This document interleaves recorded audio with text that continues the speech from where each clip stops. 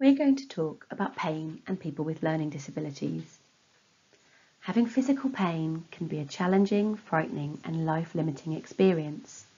Pain can increase anxiety, impact on sleep and interrupt our everyday functioning.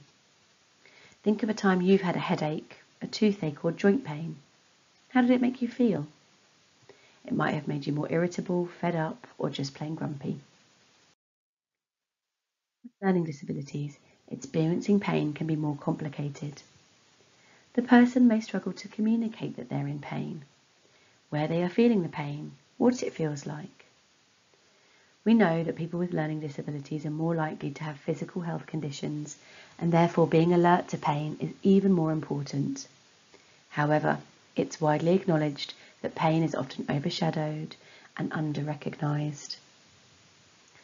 Access to pain relief can also be a challenge.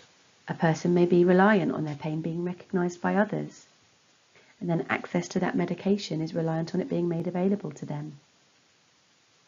We know that people with learning disabilities needs can often be overshadowed by their learning disability, even though physical health conditions are often more likely. So being alert to pain is essential.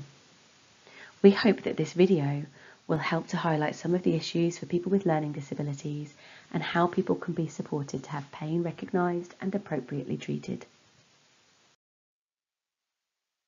What is pain and why think about it? Pain is an issue for everyone, and it may relate to behaviour that challenges, safeguarding concerns, physical health issues, someone's mental health and their well-being. Pain can be a really individual experience, and people with learning disabilities may communicate pain differently. They may use emotions to describe pain, such as feeling angry, hurt, or horrible. For people who do not use verbal language, they may use their behaviour to communicate pain. It's well known that changes in behaviour, increases in anxiety, agitation, or changes in mood could well suggest a person is experiencing physical pain.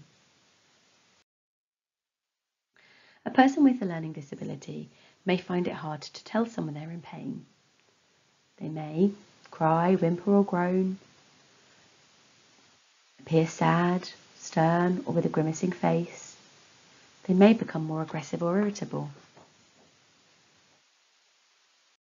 A person may display pain by shouting or swearing, starting to harm themselves, or generally showing more behaviours that may challenge others. A person may become more quiet and withdrawn, stop engaging in their usual activities, or hold the part of their body that is hurting.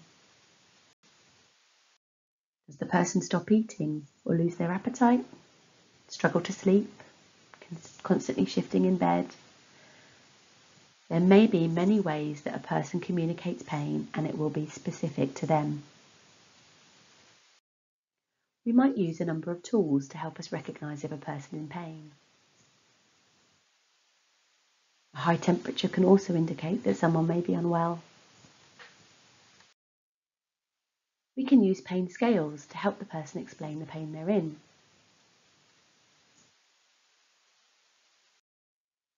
Visual prompts can be useful in helping the person communicate where the pain might be.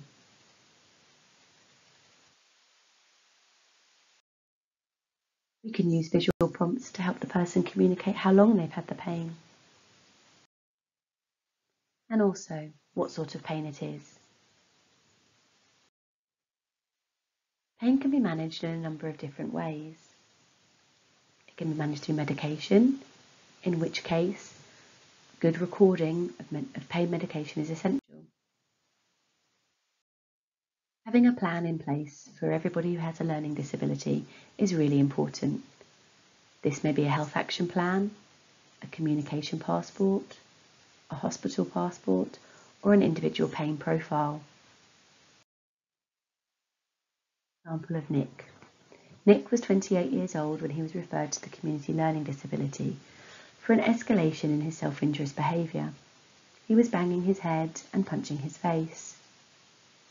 The community learning disability team recommended that a full dose of paracetamol be administered straight away for a number of days. This resulted in a significant reduction in behaviour. A subsequent dental check revealed that Nick had an abscess in his mouth, which was causing significant pain. Once this was treated, there was a reduction in distress and behaviour.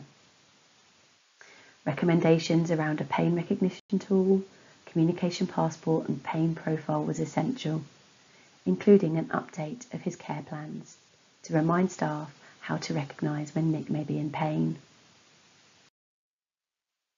In summary, people with learning disabilities experience pain like everyone else, but they may communicate it differently. There are a number of tools or pain scales out there that may help us to recognise if a person is in pain. Visual prompts can also help the person to communicate more about their pain. We can monitor and manage pain through the use of different charts and scales. It's important to have a plan in place for everyone in case the individual needs to access health services quickly. I hope this video has been helpful. Thank you for listening.